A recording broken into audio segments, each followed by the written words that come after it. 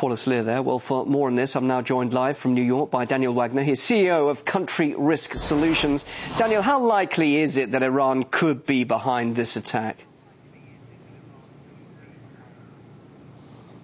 Well, if we take into consideration that this is the 18th anniversary of the bombing of the Jewish Center in Buenos Aires, the symbolism would possibly indicate that this is the work of Iran.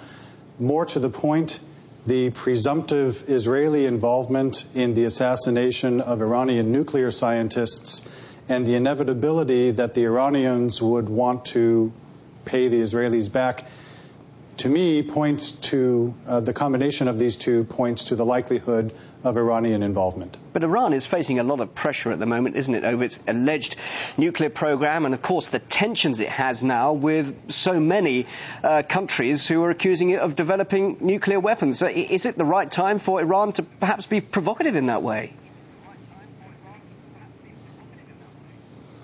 The Iranians don't seem to care what the rest of the world thinks about them.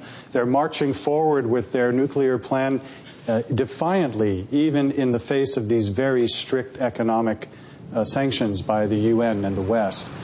To me, it makes perfect sense that the Iranians would seek to strike Israeli targets at this time, perhaps as a warning to what may come. But it's also, I think, very important to think of this in the broader term. The broader term is that the Iranians have the ability to strike with impunity at civilian targets almost anywhere they may wish to do so. I mean, the Bulgarian and Israeli intelligence agencies had information that Israeli tourists may be targets specifically in Bulgaria. And even having had that information, if they were indeed responsible for this, they were able to pull it off. That sends the message that they have the ability to strike where and when they want. Well, Benjamin Netanyahu has already promised to react strongly to Iran's terror, as he calls it. What does he mean by that, and what sort of reaction can we expect?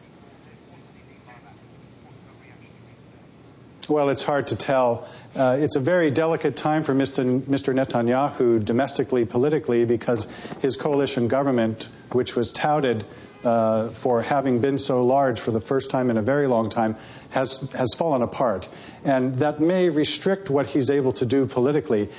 From the Israeli public opinion perspective, he certainly has the public on his side in the larger Iranian nuclear question, but also, presumably, vis-a-vis what to do in response to this.